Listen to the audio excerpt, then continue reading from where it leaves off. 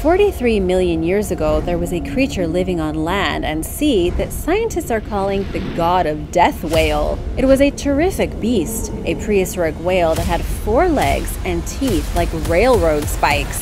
The fossil of this monster has been found in the Egyptian desert and was named after the Egyptian god of death, Anubis. It's a previously unknown species that was over 10 feet long, a kind of missing link between prehistoric whales and our modern whales. The obvious takeaway here is that the whale had 4 legs and could walk on land.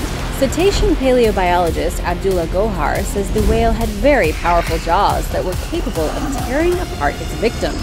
It also had a feeding style like land raptors, meaning it was fast, agile, and ruthless. Perhaps this terrifying predator of long ago would serve as a good inspiration for a modern horror movie. What do you think?